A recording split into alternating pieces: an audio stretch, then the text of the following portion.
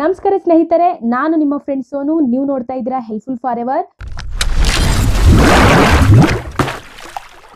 ಇವತ್ತಿನ ವಿಡಿಯೋ ನಿಮಗೆ ತುಂಬಾ ಯೂಸ್ಫುಲ್ ಆಗುವಂತ ವಿಡಿಯೋ. ಕೆಲವರಿಗೆ ನಿದ್ರೆ ಸಮಸ್ಯೆ ಇರುತ್ತೆ, ಅದನ್ನ ಸ್ಲೀಪಿಂಗ್ ಡಿಸಾರ್ಡರ್ ಅಥವಾ ಇನ್ಸೋಮ್ನಿಯಾ ಅಂತ ಕೂಡ ಕರೀತಾರೆ. ಈ ನಿದ್ರಾ ಸಮಸ್ಯೆಯನ್ನ ಬಗೆಹರಿಸಲಿಕ್ಕೆ ಸಾಕಷ್ಟು ಹೋಮ್ ರೆಮಿಡೀಸ್ ಗಳಿದೆ. ದಯವಿಟ್ಟು ನಿದ್ದೆ ಬರ್ತಾ ಇಲ್ಲ ಅಂತ ಸ್ಲೀಪಿಂಗ್ ಪಿಲ್ಸ್ ಗಳನ್ನ ತಗೋಬೇಡಿ ಅಥವಾ ನಿದ್ರೆ ಟ್ಯಾಬ್ಲೆಟ್ಸ್ ಗಳನ್ನ ತಿನ್ಬೇಡಿ. ಇದರಿಂದ ನಿಮಗೆ ಸಾಕಷ್ಟು ಸೈಡ್ ಎಫೆಕ್ಟ್ಸ್ ಗಳಾಗುತ್ತೆ. ಹಾಗಾಗಿ ಈ ವಿಡಿಯೋನಲ್ಲಿ ತಿಳಿಸುವಂತಹ ಹೋಮ್ ರೆಮಿಡೀಸ್ ಗಳನ್ನ ಫಾಲೋ ಮಾಡಿ ನಿಮಗೆ ಒಳ್ಳೆ ನಿದ್ದೆ ಬರದಲ್ದೇನೆ ನೆಕ್ಸ್ಟ್ ಮಾರ್ನಿಂಗ್ ನೀವು ಹೇಳುವಾಗ ಫ್ರೆಶ್ ಮೈಂಡ್ ಇಂದ ನೀವು ಹೇಳ್ತೀರಾ. ಬನ್ನಿ ನೋಡೋಣ ಈ ನಿದ್ರೆ ಸಮಸ್ಯೆಯನ್ನ ಬಗೆಹರಿಸಲಿಕ್ಕೆ ಅಥವಾ ಇನ್ಸೋಮ್ನಿಯಾ ಕಾಯಿಲೆಗೆ ಇರುವಂತಹ ಹೋಮ್ ರೆಮಿಡೀಸ್ ಗಳು ಯಾವ್ದೆಲ್ಲ ಅಂತ.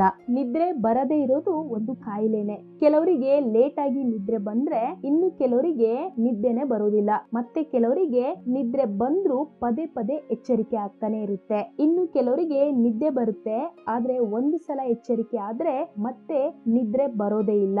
ಸರಿಯಾಗಿ ಮತ್ತು ಆರೋಗ್ಯಕರವಾಗಿ ನಾವು ನಿದ್ರೆ ಮಾಡ್ತಾ ಇಲ್ಲ ಅಂದ್ರೆ ಅದು ಬರೀ ನಿದ್ರೆ ಸಮಸ್ಯೆ ಆಗಿರದೆ ನಮ್ಮ ದೇಹದಲ್ಲಿ ಹಲವಾರು ರೀತಿಯಲ್ಲಿ ಪರಿಣಾಮ ಬೀರಿರುತ್ತೆ. ಅದರಲ್ಲಿ ಮೇನ್ ಆಗಿ ಹೇಳೋದಾದ್ರೆ ಕಣ್ಣು ಉರಿ, ಕಣ್ಣಿನ ಸುತ್ತ ಕಪ್ಪು ಕಲೆಗಳಾಗಿರೋದು, ಕಣ್ಣು ಊದಿಕೊಳ್ಳುವುದು, ಕೂದಲು ಉದುರುವುದು ಅಥವಾ ಹೇರ್ ಫಾಲ್ ಆಗುವುದು, ಸ್ಕಿನ್ ಪ್ರಾಬ್ಲಮ್ಸ್ ಗಳು ಕಾಣಿಸ್ಕೊಳ್ಳುತ್ತೆ, ಲೈಂಗಿಕ ಆಸಕ್ತಿ ಕಡಿಮೆ ಆಗುತ್ತೆ, ಮಾನಸಿಕವಾಗಿ ಉತ್ಸಾಹ ಕಡಿಮೆ ಆಗುತ್ತೆ, ದೇಹದ ತೂಕ ಹೆಚ್ಚಾಗೋದಲ್ದೇನೆ ಮೆಮೊರಿ ಲಾಸ್ ಆಗುವಂತದ್ದು ಮತ್ತು ಏಕಾಗ್ರತೆಯಿಂದ ಯಾವುದೇ ಕೆಲಸ ಮಾಡ್ಲಿಕ್ಕೆ ಆಗೋದಿಲ್ಲ, ಅಂದ್ರೆ ಕಾನ್ಸಂಟ್ರೇಷನ್ ಪ್ರಾಬ್ಲಮ್ಸ್ ಕಂಡುಬರುತ್ತೆ. ಹಾಗೆ ನಮ್ಮ ದೇಹದಲ್ಲಿ ಇಮ್ಯುನಿಟಿ ಪವರ್ ನ ಕಡಿಮೆ ಮಾಡುತ್ತೆ, ಅಂದ್ರೆ ರೋಗ ನಿರೋಧಕ ಶಕ್ತಿಯನ್ನ ಕುಗ್ಗಿಸುತ್ತೆ. ಇದೆಲ್ಲ ಪರಿಣಾಮಗಳು ಬೀರೋದು ನಿದ್ರೆ ಸರಿಯಾಗಿ ಆಗದೇ ಇದ್ದಾಗ ಅಥವಾ ನಿದ್ರೆ ಸಮಸ್ಯೆ ಕಾಣಿಸ್ಕೊಂಡಾಗ.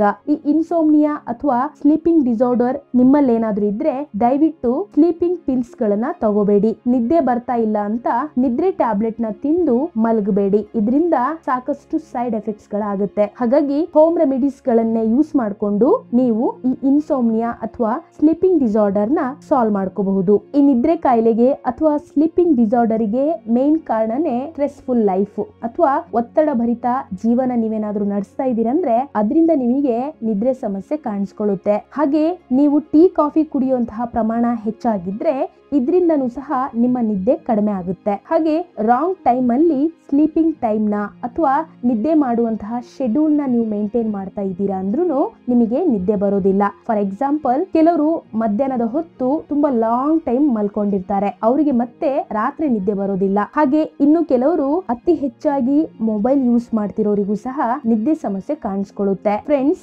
ಮಲಗುವ 1 ಗಂಟೆ ಮುಂಚೆ ನಿಮ್ಮ ಮೊಬೈಲ್ ನ ಸೈಲೆಂಟ್ ಮಾಡಿ ಅಥವಾ ಸ್ವಿಚ್ ಆಫ್ ಮಾಡಿ, ನಿಮ್ಮ ಇಷ್ಟ.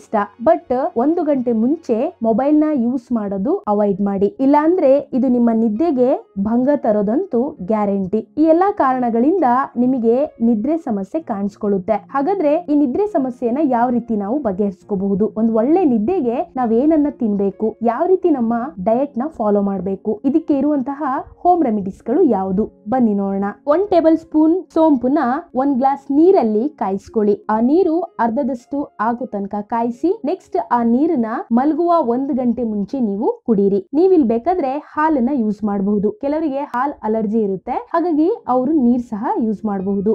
ಈ ಸೋಂಪಿನ ನೀರ್ ಕುಡಿಯೋದ್ರಿಂದ ನಿಮಗೆ ಒಳ್ಳೆ ನಿದ್ದೆ ಬರುತ್ತೆ. ಹಾಗೆ ನೆಕ್ಸ್ಟ್ ಮಲಗುವ 2 ಗಂಟೆ ಮುಂಚೆ 1 ಬಾಳೆಹಣ್ಣು ತಿಂದು ಮಲಗೋದ್ರಿಂದನೂ ಸಹ ಒಳ್ಳೆ ನಿದ್ದೆ ಬರುತ್ತೆ. ಕ್ಯಾರೆಟ್ ಜ್ಯೂಸ್ ನ ಕುಡಿಯೋದ್ರ ಮೂಲಕ ನಿದ್ದೆಗೆ ನೀವು ಶರಣಾಗಬಹುದು, ಅಂದ್ರೆ ಪೀಸ್ಫುಲ್ ಆಗಿರುವಂತಹ ನಿದ್ದೆಗೆ ನೀವು ಜಾರಬಹುದು. ಕ್ಯಾರೆಟ್ ನಲ್ಲಿರುವಂತಹ ಆಲ್ಫಾ ಕೆರೋಟಿನ್ ನ್ಯೂಟ್ರಿಷನ್ಸ್ ನಮ್ಮ ಬ್ರೈನ್ ನ ಶಾಂತವಾಗಿಡುತ್ತೆ, ಹಾಗಾಗಿ ನಿದ್ದೆ ಸಹ ಚೆನ್ನಾಗಿ ಬರುತ್ತೆ. ನಿಮಗೇನಾದ್ರೂ ಟೀ ಕಾಫಿ ಕುಡಿಯೋ ಅಭ್ಯಾಸ ಇದ್ರೆ ಇದು ನಿಮಗೆ ನಿದ್ರೆ ಸಮಸ್ಯೆಗೆ ಕಾರಣ ಆಗ್ತಿರಬಹುದು. ಹಾಗಾಗಿ ಮಲಗುವ 4 ರಿಂದ 5 ಗಂಟೆ ಮುಂಚೆ ನೀವು ಇದನ್ನ ಆದಷ್ಟು ಅವಾಯ್ಡ್ ಮಾಡ್ಬೇಕಾಗುತ್ತೆ. ಯಾಕಂದ್ರೆ ಟೀ ಮತ್ತು ಕಾಫಿಯಲ್ಲಿರುವಂತಹ ಕೆಫಿನ್ ನಿಮಗೆ ನಿದ್ರೆ ಬರ್ಲಿಕ್ಕೆ ಬಿಡೋದಿಲ್ಲ. ಇವನ್ ಡಾರ್ಕ್ ಚಾಕ್ಲೇಟ್ಸ್ ನಲ್ಲೂ ಕೆಲವೊಮ್ಮೆ ಕೆಫಿನ್ ನ ಆಡ್ ಮಾಡಿರ್ತಾರೆ. ಆ ಚಾಕ್ಲೇಟ್ಸ್ ಗಳನ್ನ ನೀವು ತಿನ್ನೋದ್ರಿಂದನೂ ರಾತ್ರಿ ಬೇಗ ನಿದ್ದೆ ಬರೋದಿಲ್ಲ. ಹಾಗಾಗಿ ಟೀ ಕಾಫಿಯನ್ನ ಆದಷ್ಟು ಅವಾಯ್ಡ್ ಮಾಡಿ. ನೆಕ್ಸ್ಟ್ 1 ಲೋಟ ಕೆನೆ ರಹಿತ ಅಥವಾ ಕೆನೆ ಇಲ್ದಿರುವಂತಹ ಹಾಲು ಅಥವಾ ನೀರು ಹಾಲನ್ನ ಕಾಯಿಸ್ಕೊಳ್ಳಿ. ಆ ಹಾಲು ಹಾಲಲ್ಲಿ 1 ಟೇಬಲ್ ಸ್ಪೂನ್ ಗಸಗಸೆಯನ್ನ ಮಿಕ್ಸ್ ಮಾಡಿ, ಅಥವಾ ಪಾಪಿ ಸೀಡ್ಸ್ ಅಂತ ಇದನ್ನ ಇಂಗ್ಲಿಷ್ ಅಲ್ಲಿ ಹೇಳ್ತಾರೆ. ಈ ಗಸಗಸೆಯನ್ನ ಆ ಹಾಲ್ ಜೊತೆಗೆ ನೀವು ಮಿಕ್ಸ್ ಮಾಡಿ ಕುಡಿದಾಗ ನಿಮಗೆ ಒಳ್ಳೆ ನಿದ್ದೆ ಬರುತ್ತೆ. ನೆಕ್ಸ್ಟ್ ಕುಂಬಳಕಾಯಿ ಬೀಜ ಅಥವಾ ಪಂಪ್ಕಿನ್ ಸೀಡ್ಸ್ ಮತ್ತು ಕಲ್ಲು ಸಕ್ಕರೆ ಇವೆರಡನ್ನು ಸೆಪರೇಟ್ ಆಗಿ ಪುಡಿ ಮಾಡಿ ಇಟ್ಕೊಳ್ಳಿ, ಅಥವಾ ಪೌಡರ್ ರೆಡಿ ಮಾಡಿ ಇಟ್ಕೊಳ್ಳಿ. ಇದನ್ನ ಒಂದು ಕಂಟೈನರ್ ನಲ್ಲಿ ಸ್ಟೋರ್ ಮಾಡಿ ಇಟ್ಕೊಳ್ಳಿ. ಈ ಎರಡು ಪೌಡರ್ ನ 1 ಲೋಟ ಹಾಲಲ್ಲಿ ಹಾಕಿ ಕಾಯಿಸ್ಕೊಳ್ಳಿ. ಈ ಹಾಲನ್ನ ಕುಡಿಯೋದ್ರಿಂದ ನಿಮಗೆ ಒಳ್ಳೆ ನಿದ್ದೆ ಬರುತ್ತೆ. ಈ ಇಷ್ಟು ಹೋಮ್ ರೆಮಿಡೀಸ್ ಗಳಲ್ಲಿ ಈಗ ಹೇಳುವಂತಹ ಹೋಮ್ ರೆಮಿಡೀಸ್ ತುಂಬಾ ಸ್ಟ್ರಾಂಗ್ ಆಗಿದೆ. ಈ ಹೋಮ್ ರೆಮಿಡಿಯನ್ನ ನೀವೇನಾದ್ರೂ ಫಾಲೋ ಮಾಡಿದ್ರೆ ನಿಜವಾಗ್ಲೂ ನಿಮಗೆ ಸ್ಲೀಪಿಂಗ್ ಡಿಸಾರ್ಡರ್ ಸಮಸ್ಯೆನೆ ಬರೋದಿಲ್ಲ. ಈ ರೆಮಿಡಿಯನ್ನ ರೆಡಿ ಮಾಡ್ಲಿಕ್ಕೆ ನಿಮಗೆ ಬೇಕಾಗಿರುವಂತಹ ಇಂಗ್ರೀಡಿಯೆಂಟ್ಸ್ 1 ಲೋಟ ಹಾಲು, 2 ರಿಂದ 3 ಕಟ್ ಮಾಡಿ ಇಟ್ಕೊಂಡಿರುವಂತಹ ಖರ್ಜೂರ, ಅಂದ್ರೆ ಖರ್ಜೂರದ ಬೀಜವನ್ನ ತೆಗೆದು ಅದನ್ನ ಕಟ್ ಮಾಡಿ ಇಟ್ಕೊಳ್ಳಿ. ಹಾಗೆ ಒಂದು 4 ರಿಂದ 5 ಬಾದಾಮಿಯನ್ನು ಸಹ ನೀವು ಕಟ್ ಮಾಡಿ ಇಟ್ಕೊಳ್ಳಿ. ನೆಕ್ಸ್ಟ್ 1-2 ಚಮಚ ತೆಂಗಿನ ತುರಿ, 1 ಚಿಟಿಕೆ ಕೇಸರಿ, ಅರ್ಧ ಚಮಚದಷ್ಟು ಶುದ್ಧ ತುಪ್ಪ, 4 ಏಲಕ್ಕಿ ಮತ್ತು ಜೇನುತುಪ್ಪ. ಇಷ್ಟು ಇಂಗ್ರೀಡಿಯೆಂಟ್ಸ್ ಗಳನ್ನ ನೀವು ಹಾಲಲ್ಲಿ ಹಾಕಿ ಕಾಯಿಸ್ಕೋಬೇಕಾಗುತ್ತೆ. ಆದ್ರೆ ಜೇನುತುಪ್ಪವನ್ನ ಮಿಕ್ಸ್ ಮಾಡಬೇಡಿ. ಈ ಎಲ್ಲಾ ಇಂಗ್ರೀಡಿಯೆಂಟ್ಸ್ ಗಳ ಜೊತೆಗೆ ಅಶ್ವಗಂಧವನ್ನು ಸಹ ನೀವು ಮಿಕ್ಸ್ ಮಾಡ್ಕೋಬಹುದು. ಹಾಲ್ ಜೊತೆಗೆ ಜೇನುತುಪ್ಪ ಒಂದು ಬಿಟ್ಟು ಬಾಕಿದೆಲ್ಲ ಇಂಗ್ರೀಡಿಯೆಂಟ್ಸ್ ಗಳನ್ನ ಕಾಯಿಸ್ಕೊಳ್ಳಿ. ಆ ಹಾಲನ್ನ ಕೆಳಗಿಳಿಸಿ ಕೊನೆಗೆ ನೀವು ಜೇನುತುಪ್ಪವನ್ನ ಮಿಕ್ಸ್ ಮಾಡಿ. ನಿಮಗೇನಾದ್ರೂ ಮಿಲ್ಕ್ ಅಲರ್ಜಿ ಇದ್ರೆ ನೀವು ಇದನ್ನ ಬರೀ ನೀರಲ್ಲೂ ಸಹ ಕಾಯಿಸ್ಕೋಬಹುದು, ಅಥವಾ ತೆಂಗಿನ ಹಾಲನ್ನ ಬಳಸ್ಕೋಬಹುದು. ನಿಮಗೆ ಹೇಗೆ ಆಗುತ್ತೋ ಹಾಗೆ ನೀವು ಇದನ್ನ ರೆಡಿ ಮಾಡ್ಕೋಬಹುದು. ಆದ್ರೆ ಕೇಸರಿ ತುಂಬಾ ಕಾಸ್ಟ್ಲಿ ಆಗಿರೋದ್ರಿಂದ ಕೆಲವೊಮ್ಮೆ ನಾವು ಇದನ್ನ ತಗೊಳ್ಳಿಕ್ ಆಗೋದಿಲ್ಲ. ಪರವಾಗಿಲ್ಲ, ಆದಷ್ಟು ಉಳಿದಿದ ಎಲ್ಲಾ ಇಂಗ್ರೀಡಿಯೆಂಟ್ಸ್ ಗಳನ್ನ ಆಡ್ ಮಾಡ್ಲಿಕ್ಕೆ ಟ್ರೈ ಮಾಡಿ. ಇದು ಮಾತ್ರ ತುಂಬಾ ಸ್ಟ್ರಾಂಗ್ ಆಗಿರುವಂತಹ ಹೋಮ್ ರೆಮಿಡಿ ಈ ಸ್ಲೀಪಿಂಗ್ ಡಿಸಾರ್ಡರ್ ಅಥವಾ ಇನ್ಸೋಮ್ನಿಯಾ ಕಾಯಿಲೆಯನ್ನ ಸಾಲ್ವ್ ಮಾಡ್ಲಿಕ್ಕೆ. ನಿದ್ರೆ ಸಮಸ್ಯೆಯಿಂದ ಅಥವಾ ಇನ್ಸೋಮ್ನಿಯಾ ಕಾಯಿಲೆಯನ್ನ ಸಾಲ್ವ್ ಮಾಡ್ಲಿಕ್ಕೋಸ್ಕರ ಈ ಎಲ್ಲಾ ಹೋಮ್ ರೆಮಿಡೀಸ್ ಗಳನ್ನ ನೀವು ಫಾಲೋ ಮಾಡಬಹುದು. ಯಾವುದೇ ರೆಮಿಡಿ ನಿಮಗೆ ಒಂದೇ ಸಲಕ್ಕೆ ರಿಸಲ್ಟ್ ಕೊಡಲ್ಲ ಫ್ರೆಂಡ್ಸ್. ಕಡಿಮೆ ಅಂದ್ರೂ 2 ಮಂತ್ಸ್ ಫಾಲೋ ಮಾಡಿ ಒಳ್ಳೆ ರಿಸಲ್ಟ್ ನಿಮಗೆ ಬರುತ್ತೆ. ಅದರಲ್ಲೂ ಕೊನೆಯಲ್ಲಿ ಹೇಳಿರುವಂತಹ ಹೋಮ್ ರೆಮಿಡಿ ಮಾತ್ರ ತುಂಬಾ ಸ್ಟ್ರಾಂಗ್ ಆಗಿರುವಂತಹ ಹೋಮ್ ರೆಮಿಡಿ. ಅದನ್ನ ನೀವು ಫಾಲೋ ಮಾಡಿ. ಈ ಎಲ್ಲಾ ಹೋಮ್ ರೆಮಿಡೀಸ್ ಗಳ ಜೊತೆಗೆ ಕೆಲವೊಂದು ಟಿಪ್ಸ್ ಗಳು. ಪ್ರತಿದಿನ ನೀವು ಮಲಗುವಾಗ ಒಂದು ಟೈಮ್ ನ ಫಿಕ್ಸ್ ಮಾಡ್ಕೊಳ್ಳಿ. ಅಂದ್ರೆ ನಿಮ್ಮ ಬ್ರೈನ್ ಅಲ್ಲಿ ಒಂದು ಪ್ರೋಗ್ರಾಮಿಂಗ್ ಸೆಟ್ ಮಾಡ್ಕೊಳ್ಳಿ. ಇಷ್ಟೊತ್ತಿಗೆ ನಾನು ಮಲ್ಕೋಬೇಕು, ಇಷ್ಟೊತ್ತಿಗೆ ನಾನು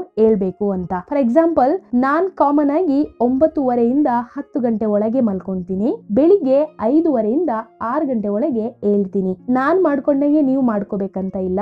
ನಿಮಗೆ ಹೇಗೆ ಈಸಿ ಅಂತ ಅನ್ಸುತ್ತೋ ಹಾಗೆ ನೀವು ಒಂದು ಟೈಮ್ ನ ಫಿಕ್ಸ್ ಮಾಡ್ಕೊಳ್ಳಿ. ರಾತ್ರಿ ಮಲಗುವ ಒಂದು ರುಟೀನ್ ನ ಫಾಲೋ ಮಾಡಿ. ನೆಕ್ಸ್ಟ್, ನೀವು ಮಲಗುವ 1 ಗಂಟೆ ಮುಂಚೆ ನಿಮ್ಮ ಮನೆಯಲ್ಲಿರುವಂತಹ ಹೆವಿ ಲೈಟ್ಸ್ ಗಳನ್ನ ಅಥವಾ ತುಂಬಾ ಶಾರ್ಪ್ ಲೈಟಿಂಗ್ ಕೊಡ್ತಾ ಇರುವಂತಹ ಲೈಟ್ಸ್ ಗಳನ್ನ ಆಫ್ ಮಾಡಿ ಡಿಮ್ ಲೈಟ್ ನ ಆನ್ ಮಾಡಿ ಇಟ್ಕೊಳ್ಳಿ. ಸೈನ್ಸ್ ಪ್ರಕಾರ ರಾತ್ರಿ ಮಲಗುವ 1 ಗಂಟೆ ಮುಂಚೆ ಡಿಮ್ ಲೈಟ್ ಹಾಕೊಂಡ್ರೆ ಅದು ನಮ್ಮ ದೇಹಕ್ಕೆ ನಿದ್ರೆ ಮಾಡ್ಲಿಕ್ಕೆ ಒಂದು ಸಿಗ್ನಲ್ ಇದ್ದಂತೆ. ಅದೇ ನೀವೇನಾದ್ರೂ ಹೆವಿ ಆಗಿರುವಂತಹ ಲೈಟ್ ಆನ್ ಮಾಡಿ ಇಟ್ಕೊಂಡ್ರೆ ನಮ್ಮ ಬಾಡಿಗೆ ಅಷ್ಟೊಂದು ಆಯಾಸ ಆಗೋದಿಲ್ಲ, ನಿದ್ರೆ ಮಾಡ್ಬೇಕಂತ ಅನ್ಸಲ್ಲ. ಹಾಗಾಗಿ ಮಲಗುವ 1 ಗಂಟೆ ಮುಂಚೆ ಡಿಮ್ ಲೈಟ್ ಆನ್ ಮಾಡಿ ಇಟ್ಕೊಳ್ಳಿ. ಮಧ್ಯರಾತ್ರಿಯಲ್ಲಿ ಏನಾದ್ರೂ ನಿದ್ರೆಯಿಂದ ಎಚ್ಚರಿಕೆ ಆಗ್ತಾ ಇದೆ ಅಂದ್ರೆ ಮಲಗುವ ಪೋಸ್ಚರ್ ನ ಚೇಂಜ್ ಮಾಡ್ಕೊಳ್ಳಿ. ಹಾಗೆ ನೀವು ಮಲಗ್ತಿರುವಂತಹ ರೂಮ್ ನ ಟೆಂಪರೇಚರ್ ಬ್ಯಾಲೆನ್ಸ್ ನಲ್ಲಿ ಇಡಬೇಕು. ನೀವು ಮಲಗುವಂತಹ ರೂಮ್ ಅಲ್ಲಿ ತುಂಬಾ ಚಳಿ ಇದ್ರೂನು ನಿಮಗೆ ನಿದ್ದೆ ಬರೋದಿಲ್ಲ, ಹಾಗೆ ತುಂಬಾ ಸೆಕೆ ಇದ್ರೂನು ನಿಮಗೆ ನಿದ್ರೆ ಬರೋದಿಲ್ಲ. ಹಾಗಾಗಿ ರೂಮ್ ನ ಟೆಂಪರೇಚರ್ ಅಥವಾ ಉಷ್ಣಾಂಶ ನಿಮಗೆ ಬೇಕಾಗುವ ರೀತಿಯಲ್ಲಿ ಚೆಕ್ ಮಾಡ್ಕೊಳ್ಳಿ. ಈಗಾಗಲೇ ಡಾಕ್ಟರ್ಸ್ ಗಳು ರೆಕಮೆಂಡ್ ಮಾಡಿಬಿಟ್ಟಿದ್ದಾರೆ ಸ್ಲೀಪಿಂಗ್ ಡ್ಯೂರೇಷನ್ ನ, ಅಥವಾ ಮಲಗುವಂತಹ ಗಂಟೆಗಳು ಇಷ್ಟೇ ಇರಬೇಕು ಅಂತ. ಫಾರ್ ಎಕ್ಸಾಂಪಲ್, ಮಹಿಳೆಯರಿಗೆ 8 ರಿಂದ 9 ಗಂಟೆ ನಿದ್ದೆ ಆಗ್ಲೇಬೇಕು. ಹಾಗೆ ಪುರುಷರಿಗೆ 7 ರಿಂದ 9 ಗಂಟೆ ನಿದ್ದೆ ಆಗ್ಲೇಬೇಕು. ಹಾಗೆ ಮಕ್ಕಳಿಗೆ ಮತ್ತು ಹಿರಿಯ ನಾಗರಿಕರಿಗೆ ಅಥವಾ ವೃದ್ಧರಿಗೆ ದಿನಕ್ಕೆ 10 ರಿಂದ 12 ಗಂಟೆ ನಿದ್ದೆ ಮಾಡ್ಲೇಬೇಕು. ಇಷ್ಟು ಡ್ಯೂರೇಷನ್ ಅಲ್ಲಿ ನೀವು ನಿದ್ರೆ ಮಾಡ್ತಾ ಇದ್ದೀರಾ ಅಂದ್ರೆ ಇದು ನಿಮ್ಮ ದೇಹಕ್ಕೆ ಮತ್ತು ನಿಮ್ಮ ಮೆದುಳಿನ ಆರೋಗ್ಯಕ್ಕೆ ತುಂಬಾ ಒಳ್ಳೆಯದು. ಹಾಗಾಗಿ ಒಂದು ಟೈಮಿಂಗ್ಸ್ ನ ಫಿಕ್ಸ್ ಮಾಡ್ಕೊಳ್ಳಿ, ಇಷ್ಟೇ ಡ್ಯೂರೇಷನ್ ನಿದ್ದೆ ಮಾಡ್ಬೇಕು ಅಂತ. ಎಲ್ಲಾ ಟಿಪ್ಸ್ ಗಳು ನಿಮಗೆ ಹೆಲ್ಪ್ಫುಲ್ ಯೂಸ್ಫುಲ್ ಆಗಬಹುದು ಅಂತ ಅನ್ಕೊಂಡಿದೀನಿ. ಹಾಗೆ ನಿಮಗೇನಾದ್ರೂ ನಿದ್ರೆ ಕಾಯಿಲೆ ಇದೆ ಅಥವಾ ನಿಮ್ಮ ನಡುವೆ ಇರುವಂತಹ ಫ್ರೆಂಡ್ಸ್ ಫ್ಯಾಮಿಲಿ ಮೆಂಬರ್ಸ್ ಅಲ್ಲಿ ಯಾರಿಗಾದ್ರೂ ನಿದ್ರೆ ಸಮಸ್ಯೆ ಇದೆ ಅಂದ್ರೆ ದಯವಿಟ್ಟು ಈ ಹೋಮ್ ರೆಮಿಡೀಸ್ ಗಳನ್ನ ಅವರಿಗೆ ತಿಳಿಸಿ. ಇದರಿಂದ ಯಾವುದೇ ಸೈಡ್ ಎಫೆಕ್ಟ್ಸ್ ಗಳು ನಿಮಗೆ ಆಗೋದಿಲ್ಲ, ಯಾಕಂದ್ರೆ ಇವೆಲ್ಲ ನ್ಯಾಚುರಲ್ ಮತ್ತು ಆಯುರ್ವೇದಿಕ್ ಆಗಿರುವಂತಹ ಹೋಮ್ ರೆಮಿಡೀಸ್ ಗಳು. ಐ ಹೋಪ್ ನಿಮಗೆ ಈ ವಿಡಿಯೋ ಇಷ್ಟ ಆಗಿರಬಹುದು. ಈ ವಿಡಿಯೋ ಇಷ್ಟ ಆದ್ರೆ ಲೈಕ್ ಮಾಡೋದನ್ನ ಮರಿಬೇಡಿ. ಹಾಗೆ ಈ ವಿಡಿಯೋನ ಅವಶ್ಯಕತೆ ಯಾರಿಗಿದೆಯೋ ಅವರಿಗೆ ಶೇರ್ ಮಾಡೋದನ್ನ ಮರಿಬೇಡಿ ಫ್ರೆಂಡ್ಸ್. ಇದೇ ಫಸ್ಟ್ ಟೈಮ್ ನನ್ನ ವಿಡಿಯೋಸ್ ಗಳನ್ನ ನೋಡ್ತಾ ಇದ್ರೆ ಇವಾಗಲೇ ಸಬ್ಸ್ಕ್ರೈಬ್ ಮಾಡ್ಕೊಳ್ಳಿ. ಹಾಗೆ ಹೊಸ ವಿಡಿಯೋಸ್ ಗಳ ನೋಟಿಫಿಕೇಶನ್ ಗಾಗಿ ಬೆಲ್ ಐಕನ್ ಕ್ಲಿಕ್ ಮಾಡೋದನ್ನ ಮರಿಬೇಡಿ. ಹಾಗೆ ನೀವಿನ್ನೂ ನನ್ನ ಫೇಸ್ಬುಕ್ ಪೇಜಿನ ಲೈಕ್ ಮಾಡಿಲ್ಲ ಅಂದ್ರೆ ಇವಾಗ್ಲೇ ಹೆಲ್ಪ್ಫುಲ್ ಫಾರ್ ಎವರ್ ಅನ್ನೋ ಫೇಸ್ಬುಕ್ ಪೇಜ್ ಇದೆ, ಅದರ ಲಿಂಕ್ ನ ಡಿಸ್ಕ್ರಿಪ್ಷನ್ ಅಲ್ಲಿ ಕೊಟ್ಟಿರ್ತೀನಿ. ಫೇಸ್ಬುಕ್ ಪೇಜಿನ ಲೈಕ್ ಮಾಡಿ, ಹಾಗೆ ನಿಮ್ ಫ್ರೆಂಡ್ಸ್ ಗಳ ಜೊತೆಗೆ ಆದಷ್ಟು ಶೇರ್ ಮಾಡ್ಕೊಳ್ಳಿ. Thanks for watching.